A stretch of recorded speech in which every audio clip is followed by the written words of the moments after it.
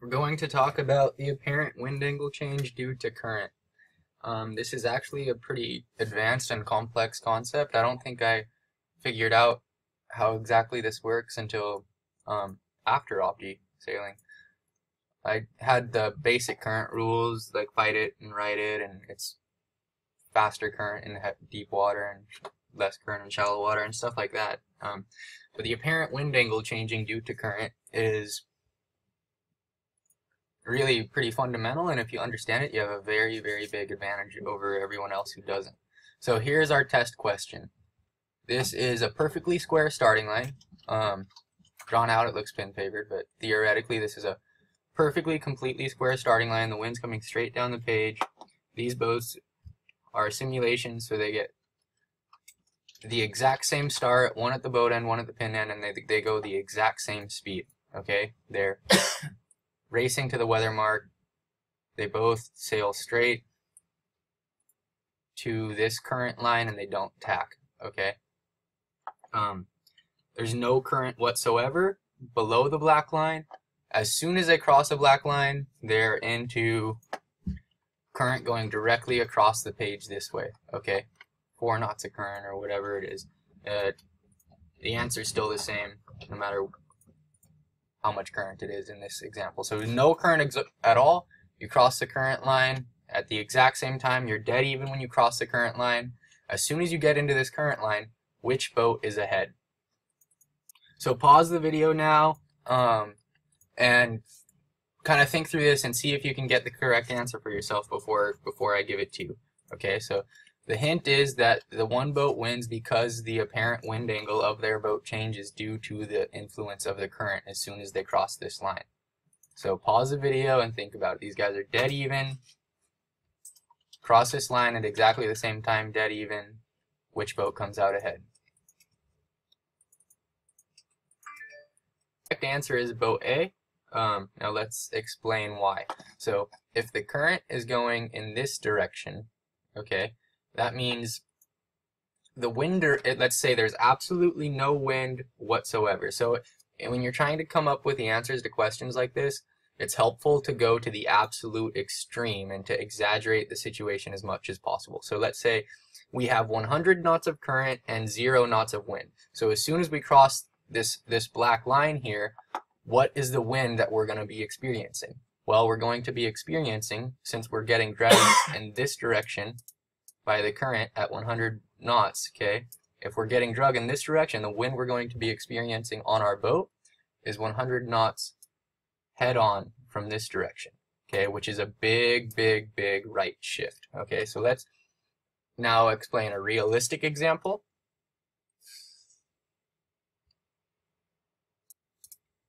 Okay, so here's 1 knot of current, 1 knot of wind, 2 knots of wind, 3, 4, 5, 6, 7.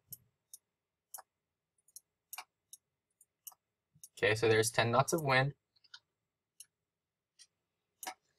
You're getting dragged through the current.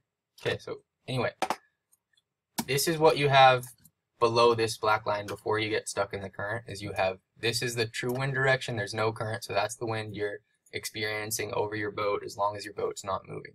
Okay, when you start moving, it'll shift forward a little bit of the apparent wind, but this is still the true wind direction.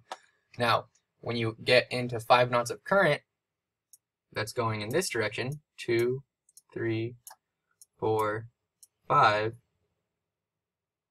Okay, then the wind direction that you're going to experience is the line that you would draw from this point to this point.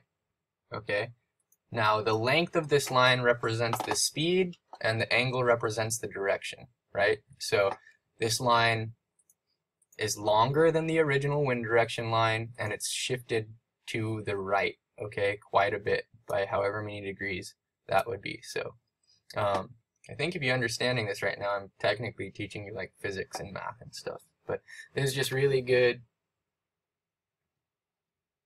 stuff to understand for racing and current. Is how does the apparent wind angle change when you get into different types of current. So going back to the race course we had, in Morro Bay.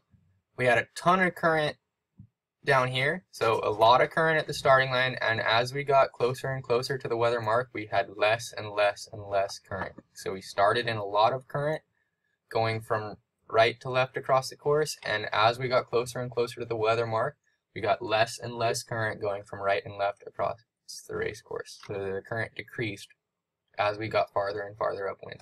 So what type of shift would that be? So here's the first example. We have 5 units of wind coming straight down the page and 4 units of current going right across the page.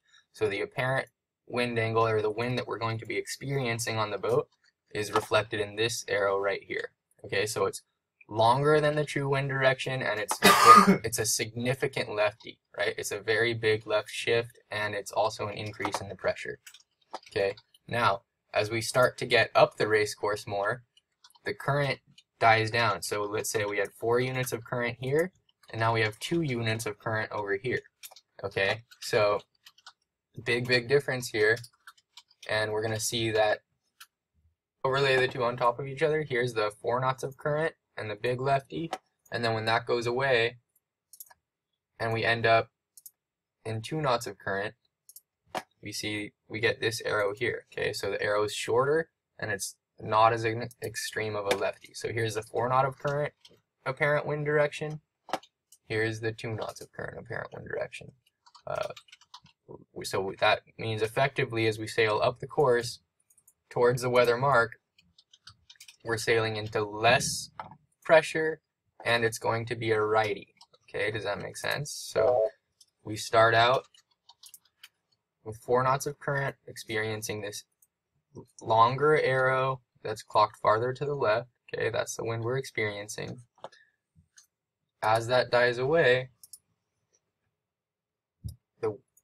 to 2 knots of current, we experience less wind, and it's shifted more to the right relative to the old wind direction. So it's died and gone right is what the effect we're going to feel on our boat. Now, at the Morro Bay Regatta, what actually happened, I think, was the current on the top half of the race course wasn't that strong, and the wind played more of a factor, and the wind had a left shift to it. So the current apparent wind shift on due to current's got nothing to do with what the wind is actually doing. It's just adding an extra factor to that. So it's changing what you would experience over your boat. So if we had no current whatsoever, the lefty, the natural lefty that was reflected in the true wind would have been even stronger. This maybe took some of the strength out of the lefty and made the left side pay a little bit less, but the left still paid really strong. Run through some quick simple examples just so we get the idea. Here's the wind. Alright. Here's the current. What's the apparent wind that we're going to experience, right? Okay, so that would be the combined distance of both lines, and we would be experiencing it from this direction. Okay, let's do another one. I lost. Here's another example. Here's the wind, speed, and direction, right? The speed is represented by the size of the arrow again. And let's say the current, speed, and direction is the exact same, okay? So we draw the line from tail to tail, and there isn't one.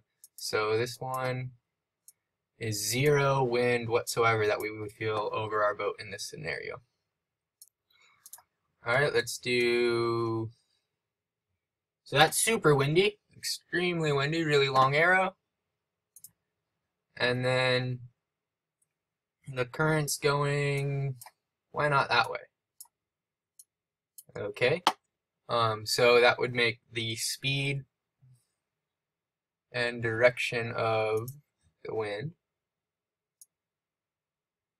would be represented by this arrow. That's not a very straight line, but it should be. Okay, let me think, is that right? That is right, yeah. Okay, so the current is pushing you in this direction relative to the wind, okay, which makes the wind, apparent wind, shift this way, okay, and you factor that into the real wind, and this is the apparent wind angle that you feel over your boat. Alright, so let's try this wind direction. And we're going to make the current go this way. Okay, so a ridiculous amount of current. Okay, a ton of current, not that much wind. The wind that you are going to feel over your boat is going to be this. Okay, does that make sense? Let me think about it. Yeah, that should be right. No wind whatsoever, and you're getting ripped along at this speed and direction by the current. The apparent wind angle and speed that you're going to feel can be represented by this line. Okay, now when we factor in the true wind direction right here, we go from this wind direction, which is very windy and from I guess what you would call southeast if you want, to it shifts left and becomes lighter when you add in the true wind direction itself. Okay, so when this angle here between these two lines is less than 90 degrees, then the true wind direction we come up with is going to be less than the larger of the current or the wind. In this case, it will be less than the current. Okay, if this angle is greater than 90 degrees, then that means that the current and the wind combine to form a new apparent wind direction that is greater than both the current and the wind, not combined, but individually. Good real-life example of this concept used to formulate a strategy at the Berkeley Circle, the venue for the Harkin series and for team trials. On this day, what we had some type of current that was flooding in from the Golden Gate Bridge over here, and then we had some kind of river or something over in this corner of the bay over here that was pushing current out in this direction. So we had two different currents kind of coming from two different places. Now, the wind direction throughout the day stayed constant. We had the same wind direction and the same wind speed for the most part. I mean, it varied a little bit, but for the purposes of this example, we'll say it was exactly the same, okay? And what we noticed was that the left side continued to pay more and more and more throughout the day, even though the course and the true wind seemed to be exactly the same. So we were honestly kind of confused as coaches. By the end of the day, what we figured out was going on is that this current line over here got stronger and stronger and stronger. Okay, so this current kept increasing more and more and more. Okay, so what happens as that current increases? So here, let's draw that current really nice and small. Okay, now in that case, we're going to end up with this wind direction right here. Okay, so slightly to the left of the original starting true wind direction. Now let's make the current increase. As the current increases, you can represent that with this current line growing. As the current increases, the new line shows another lefty. Okay, and then as the current increases even further through the day, we can represent that by making this current line grow even farther. We have a new wind direction that's even farther left than the last. So as this current increased more and more throughout the day, the wind seemed to shift farther and farther left. Okay, even though the true wind direction never moved. Quiz for those of you that were in the first classroom. We've got to establish that it doesn't matter where. Halfway up the beat, you cross the Gulf Stream, and now there's a 2-knot current. Does it matter? How many people say, doesn't matter that you've just added this fact here? So 2 knots all the way to the top of the mark now. It'll just be the starboard advantage when you finally come together. How many people say, okay? How many people say, want to start at the committee boat end because you want to start up current? Down current.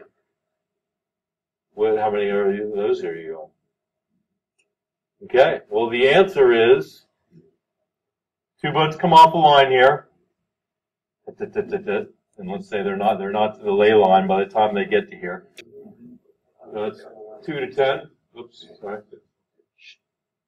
Well, yep, the other way, exactly. Actually, I forget, you add the tails, whatever it is.